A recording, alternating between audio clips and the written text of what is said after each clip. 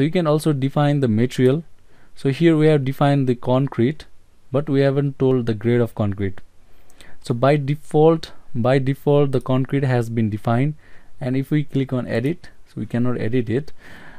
You see that the grade of concrete that is used is 27579 kilonewton per meter square, which is 27.5 or 27.579 megapascal or 27.579 grade of concrete.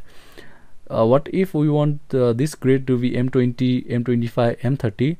So in that case we can define the concrete of our choice. We will learn this thing when we model the building. Okay, so just click on OK. We will just use this grade of concrete right now.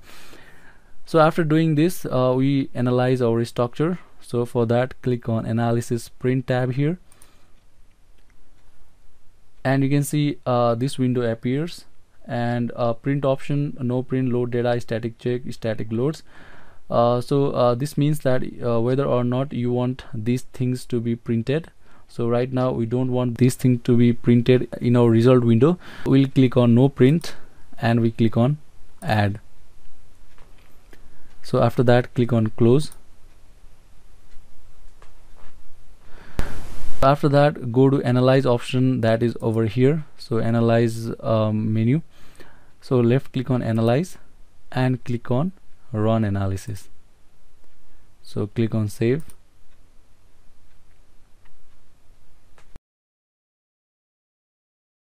You can see that STAAD Pro has started analyzing our structure. So here we see 0 errors, 0 warnings, 0 notes. If we see any errors over here, 1 or 2 errors, it will list what error is that, and after solving those errors only you can move forward. If you don't solve those errors, you cannot move to the post-processing works. So if you want to view the output file, so check this option and click on done. So here the output file is displayed. This will show you all the inputs that you gave.